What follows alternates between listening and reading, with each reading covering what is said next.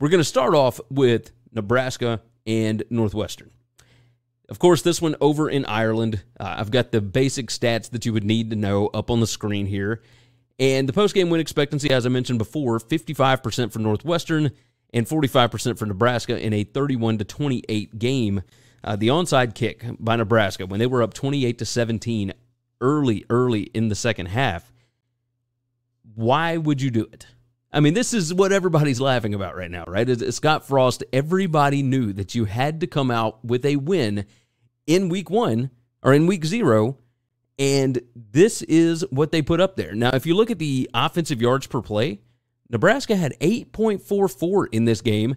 The issue is, let's see if we can move over here. The scrimmage plays, only 62 for Nebraska, 80 for Northwestern. That ain't going to cut it. I mean, 8.44 is really good. The issue is the EPA here, the total EPA, 0.41, and for Northwestern, it was 15.51. So the plays were much more, what's the word I'm looking for? Northwestern just was more efficient and more effective in the way that they played this game. It was just insane to watch because I almost couldn't believe it.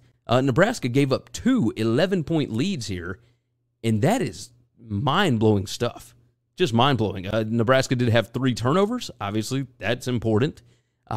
Nebraska had a better third down conversion rate. They tried to go for it once on fourth down, didn't get it. Northwestern did get that one. Scoring opportunities. Nebraska had more scoring opportunities, but they had less points per scoring opportunity. I mean, who'd have thunk it? They had worse field position. Their field position in this game, they averaged starting at their own 18-yard line. Hidden yardage. Pat Fitzgerald does it again. Like, he just continues, even years for the Wildcats, they continue to be good over and over and over again. I mean, it's just mind-blowing stuff. Ryan Hilinski really surprised me in this ball game because ever since he got to Evanston, he has not been a good quarterback. And maybe there's something to the idea of developing and learning under the system. Mike Bajakian, I hope I say that right, that's the offensive coordinator for Northwestern. He is still relatively new. He was the Boston College offensive coordinator when Steve Adazio was there, and he had some interesting thoughts, interesting things that he was doing as the OC early on, but I think once you get the system set, maybe that's okay. Their offensive line was a little bit better than I assumed that they would be, but at the same time, there's not a lot of depth on Nebraska's defensive line. I really thought Mathis was going to be more of an impact player than he showed in this first game. But man, I mean, just not good. All over the place. Looking at expected turnovers, etc. Turnover luck over here, and let's see if you can see it on the screen here. Turnover luck as far as points go. I mean, for Nebraska, it was negative 7.8 points, which, of course, in turn means 7.8 points for Northwestern that they maybe would not have had if it had not been for the turnovers. It felt that onside kick is the biggest thing. That's what everybody really wants to talk about. And I don't think it's that. I don't think that's the big thing that you can take from it. I think that I heard the Cover 3 podcast guys talking about this. It felt like last year everybody pointed at special teams. It's special teams. That's the reason why Nebraska's not winning ball games. Okay, so now this offseason they go out and they get a special teams coach, and they're working on things, and they started looking pretty good. They were actually fielding punts well. They were actually punting the ball well. The extra points were good. Kickoffs were good, etc. Everything was good. And then they decide to go and do an onside kick because they're already up by 11. So it's not like if you give up a short field, it's going to cost you the entire lead in one series. But at the same time, there was no reason to do it. Northwestern had already shown that they were not going to be big play guys. They were going to have to work for their yardage. And it's not that they couldn't get the yardage, obviously, as we see. They had 527 yards on offense. But in order for them to get down the field, it was going to take a lot more effort. And when you shorten the field for them, I mean, it just gives them more opportunity. So I did not fully understand why you would do that at that point. And I don't think anybody did.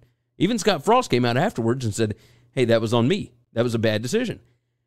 But I think that's what Nebraska fans are irritated about, because it's always bad decisions, whether it's from Scott Frost or it's from the players. You brought in a whole slew of new players this year, and you're still going through the same issues that you were before.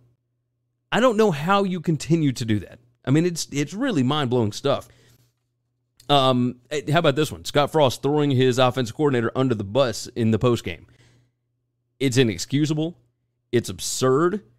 It is, I don't even know what to say. Like, if I'm Mark Whipple, I am really irritated. Now, there is part of me that thinks that maybe some of this has to do with the fact that Scott Frost still considers himself a part of that offensive staff. But he said that I think that the offensive staff is going to learn in this conference you have to be more creative. But the issue necessarily isn't creativity. It's just making adjustments. Just, normal adjustments that you would make at halftime of a game once you realize what another team is capable of doing. And yeah, it looked like they made adjustments early on by coming out and scoring 14 straight points. And part of that was, from Northwestern, from a Northwestern turnover. But my gosh, it looked like they were doing the same thing over and over again. And once Northwestern figured them out, it was game, set, match. The drive at the end of the game was just brutal, where all they did was run the ball and Nebraska could not stop them. It's not the offense's fault for Nebraska. The issue is this Northwestern team does not have nearly as much talent as that Nebraska team, and they put up 527 yards of offense and 31 points. The Northwestern last year went 3-9, the same as Nebraska, but Northwestern was not in hardly any of those games that they lost.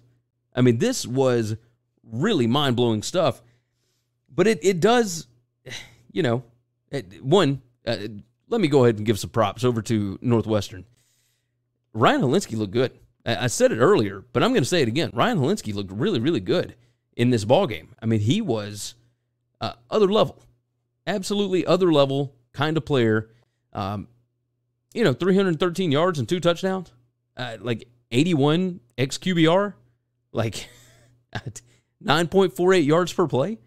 Hilinski was good. He was good. Evan Hull, 22 carries, 119 yards. Cam Porter, 19 carries, 94 yards, 1 touchdown. He did have 1 fumble. The running attack looks good. The offensive line looks pretty good for Northwestern. This is awesome. Before Nebraska, 2 double-digit leads given up in this game. And I don't know where you go from here. I really don't. It's only the first game. You try not to overreact too much. But the buyout for Scott Frost drops from $15 million to $7.5 million on October 1st. Yeah, they're going to win the next couple of ball games. Once Oklahoma comes in there, can you get a win over Oklahoma?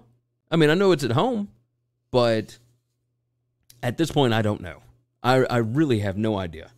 So just mind-blowing stuff out of Dublin, Ireland, for sure. Thanks for listening to Winning Cures Everything. Make sure and subscribe on YouTube or your favorite podcast app, and make sure to leave a nice 5-star review. You can follow Gary on Twitter @GaryWCE, and the show is @Winning Cures. Be sure to check out the merch in our web store and share the show.